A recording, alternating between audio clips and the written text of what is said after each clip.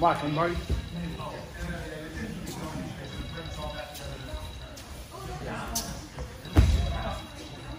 Remember one thing, I'm not obligated to do this step in, because what happens is that I walk myself right into De La Riva, and we'll go over all that stuff. And what his whole, just so you guys understand, Wilson, is that on? Yeah. Okay. Just so you guys understand what the person on the bottom wants, is he wants to reach up and grab my collar even deeper. And he wants to pull my head down below my hips right here. You see, here, he can very easily begin to slightly hoist me up, and even take me over my shoulder as he comes up, and even for something basic as a De La Riva sweep. And all this is it all day long. I gotta make sure I don't get caught up in that, okay? So from here, I know some of you are saying, well, what if the knees are narrow, okay?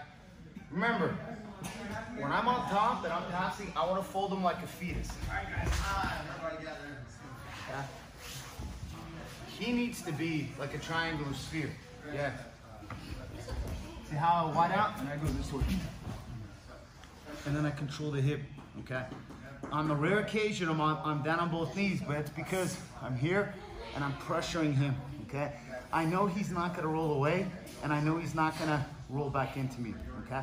But from this position here, I'm gonna focus on the underhook here as I begin to control that shoulder. Now what I want you guys to do and understand is this. This right here doesn't do anything, because he can put his back flat on the mat, okay? I wanna take the contour of my neck and put on the contour of his shoulder. I don't want to poke it with my chin, okay? I want to be here, okay?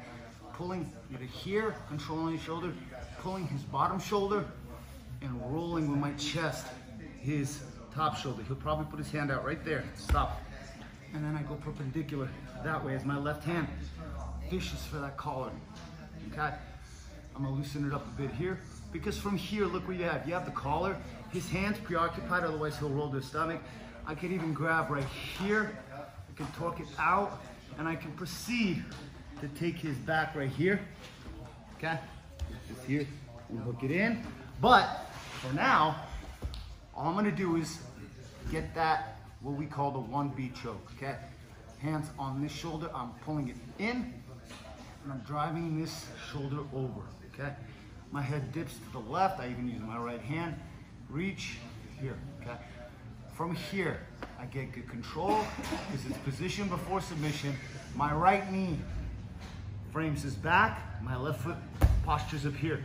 Because what I want to do is I want to pick his elbow up, and I want to take this hand and drive it all the way to the mat as I tilt my head to the right. I'm not doing this, okay? I am framing with the right and tilting to the right. Framing with the right hand, tilt to the left, okay? So, I got it. Here, his elbows are in, let's say. I want to make sure that this hand gets the underhook here. And I'm constantly pushing. If I'm too high, I'll be set back and keep pushing. Pushing this hand right here. Feeds this collar right here. And I go to the top. From here, bring my knee in his back, okay? Push my left foot up, and I'm gonna lift my right hand up to separate his elbow as the right hand goes down, and I tilt to the left, and now my left foot pushes me to the right. Okay, so I'm not doing this. I'm pushing, and my right hand is pointed to the mat, and I tilt this way. Okay, so from here, remember, you also have bow and arrows and all that kind of stuff. Okay, so let's try that. 1, 2, 3. If you got questions, let me know. You're just gonna now start with your partner facing away.